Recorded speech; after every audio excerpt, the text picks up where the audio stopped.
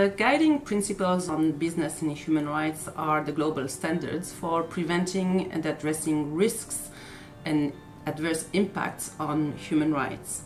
They clarify duties and responsibilities of states and companies, and they offer a blueprint for action by defining parameters within which states and companies should develop policies, rules, procedures in order to live up to their respective duties and responsibilities.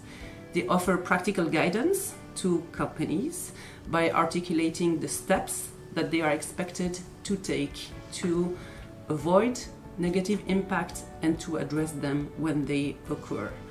They are increasingly reflected in international governance frameworks and in new legislations being adopted, which testifies of their importance.